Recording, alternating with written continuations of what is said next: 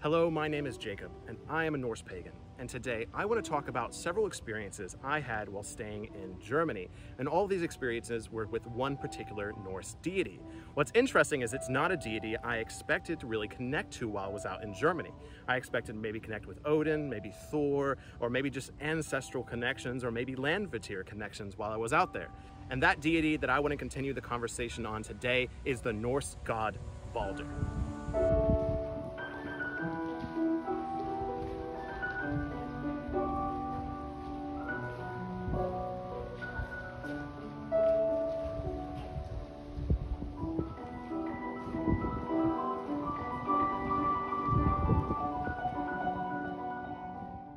If you haven't already, I highly recommend checking out my Norse God Baldr video, which I did in collaboration with Gjaldir and his music around Baldr, mostly because of the scenery I was able to capture on that beautiful day, which is a very key component to the reason this video exists. So that video I recorded at Nymphenburg Palace in Munich, and it was one of the most beautifully shot videos I feel I've ever made, just because of the beautiful day and just really the ambience of that place in general. It felt like a place that the golden sun would be really happy with as far as a video about him. And at the end of the video, I did actually go to a temple of Apollo that was there at Nymphenburg Palace and leave an offering for Baldr as well. I also recommend checking out that video if you want the historical facts about Baldr, what we know. This video is not about that. This video is about my experiences, which is the backbone of what this channel really is sharing my experiences through Norse paganism. And so when something happens, I want to share it with you. It's also a way for me to kind of work out my own feelings when it comes to things in this faith, because it really was a shock to me that I go all the way around the world to Germany, to a place I thought I was going to have these intense connections with, with Odin or Thor, with the ancestors, and I got connected with Baldr, a deity I never thought I actually would connect with. I mean, I went to an Odin statue, I thought I was gonna have this explosive Odin moment. And while it was a pleasant experience and it was a pleasant series of videos around the Odin Week videos, it ultimately didn't give me an explosive connection, which overall, I would say, while I was traveling, while I was there and exploring the old country, so to speak, I would say I didn't have really any explosive experiences. But I will say that I had a joyous experience with Baldr, and that's something that I feel like a lot of us need in this day and age. I mean, almost every single conversation I've had with somebody finally linking up after being gone for so long has been about the state of the world we live in. It's pretty harsh. I mean, this is a really weird and difficult time to live. I feel like everyone has a dozen different theories about why everything is happening right now, why our lives are so chaotic, why everything just seems to be so confusing. And for those dozen theories, there's 24 answers of how we get out of this problem. And ultimately, there is no one right answer. This is really complicated. So what we need now in this day and age, more than anything, is a way to find joy. And this is something, of course, I talked about in, how to find happiness in a world of confusion, where I was one of the last videos I filmed in Munich, where I just walked around on a beautiful day and kind of shared with you my thoughts on how to find joy and how to find happiness, in particular in this faith. So that's actually part of the saga of Baldr and experiences I had with him. In total, I had 3 Baldr experiences while in Germany, and that's really what I want to share with you in this video, while of course putting footage from those experiences, some of which I haven't even shared that footage at all. So the first Baldr experience actually comes in the form of a video. So while filming that video and doing the research about Baldr, again, I didn't really know that much about Baldr going into it, and I left that experience working with Jonathan from Gjaldir and making that video. I felt like I understood Baldr even more, because just like I said in that video, most of what we know historically and from the mythology is that he is this, death deity, in the sense that that's all there is about him. Everything that references Baldr in the Prose and Poetic Edda is generally about his death. But if you actually look at what kind of deity he was a deity of light, a deity of wisdom, a deity of joy. And so reading those things and going outside on a beautiful day at Nymphenburg Palace, that's what I connected with. I didn't connect with the fact that he was going to die eventually. We're all gonna die eventually. I mean, that's one of the only truths about life, is that one day you'll be born and one day you're going to die. And so Baldr kind of fits that truth as well. But what about as an actual practice? What about a deity? What can we learn from him? And I really do think that joy is something we can learn. We always look at Odin as this sour-looking deity, losing his eye, hanging from the world tree, pierced by his own spear, always looking for a way to end Ragnarok. But he was so joyous with Baldr. He cared so much about Baldr. Even this cranky, one-eyed old man loved this son so much. And so I really do think that, what we can learn from Baldr is really how to seek joy and enjoy life. life always has darkness. I mean, this is again something I talked about in how to find happiness in this world of confusion, is that life genuinely always has something going on. I mean, really think about the first 50 years of the 1900s. You had World War I, World War II, and the Great Depression, and that affected varying degrees of people that lived around the world. You know, so much chaos, so much war, so much death, so much darkness.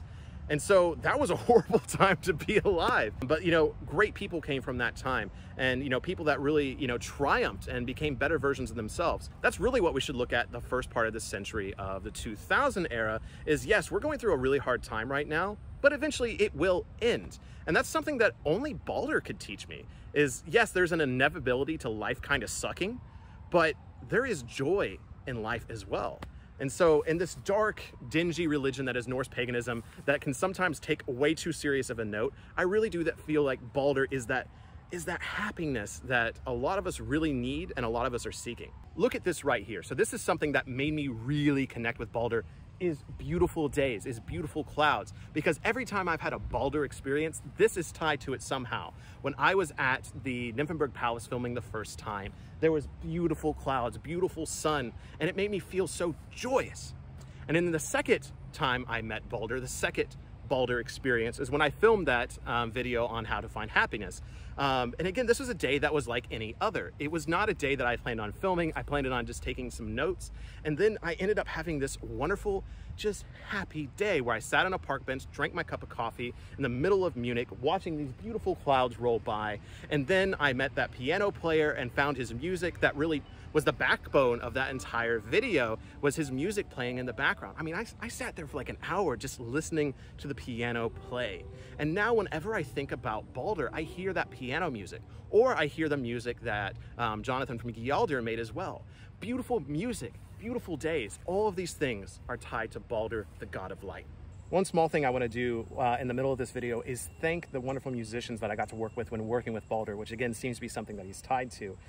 So Gjaldir, Jonathan, thank you so much. It was a pleasure working on that video with you, brother. And again, I feel like we made a really beautiful honoring of Baldr that day, and I'm so proud of it. And I hope we get to work together in the future again. And to the piano player that I was able to record on that one of my last days there, and whose music graces the presence of one of my videos, thank you so much. And to the audience out here, I was actually able to track him down again. And this is an amazing story to me because it was so perfect and was so small. Is that on one of my last days when I was saying my goodbyes to a lot of the people I had met, like the coffee shop I was going to, I said goodbye to him, left him a really good tip, went to this donut place that I had been going to, talk to that guy, actually told him about the channel, so if he's watching this, hello. And then also I was going back to the subway station when all of a sudden I heard the piano music once again. I was going down the escalator and I heard it. I was like, I knew it was him. And so I could finally give him a little bit more money, but also maybe find out more about him. But again, he seems to be very private with his playing. You know, he was just playing. He has like do not disturb signs on there. What I did was just leave him a really good tip. And I actually did get one of his CDs as well. So I put what information I know about him down below. But it was just such a magical moment. I mean, I literally went down the escalator, heard it, ran back up and found him and was just so happy. And it was just such a brief moment. But it brought me so much joy to be able to encounter this lone piano player in a city of like 6 million people once again. And it really felt like it came full circle and it encapsulated this experience. So again, all these things just feel like they're tied to this God of joy, this God of light that I was able to experience while in Germany. My final Baldr experience came the very final day that I had in Germany, and I had to decide what to do. Was I just going to be sitting at home depressed that I had to leave, or was I going to do something with my day? So I decided that I was going to go to Nymphenburg Palace one last time to really just soak it all in before I had to leave. Now, this day was cold and rainy, so much so that we actually had to go buy an umbrella because we didn't expect it. And it was downpouring rain at one point while actually getting out there. And as soon as we got to the Nymphenburg Palace area, it was like the skies completely parted only around Nymphenburg Palace. It was almost a perfect circle around the building.